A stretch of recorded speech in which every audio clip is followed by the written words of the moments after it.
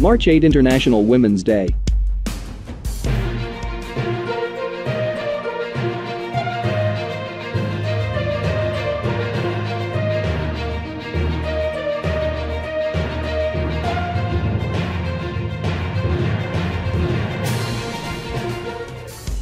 International Women's Day is celebrated on the 8th of March every year.It is a focal point in the movement for women's rights.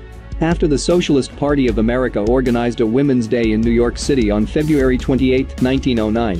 German delegates Clara Zetkin, Käte Duncker and others proposed at the 1910 International Socialist Women's Conference that a special Women's Day be organized annually. After women gained suffrage in Soviet Russia in 1917, March 8 became a national holiday there. The day was then predominantly celebrated by the socialist movement and communist countries until it was adopted by the feminist movement in about 1967. The United Nations began celebrating the day in 1977.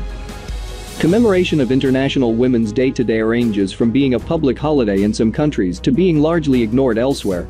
The emerging global consensus is that despite some progress, real change has been agonizingly slow for the majority of women and girls in the world. Today, not a single country can claim to have achieved gender equality.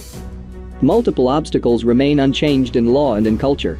Women and girls continue to be undervalued, they work more and earn less and have fewer choices, and experience multiple forms of violence at home and in public spaces.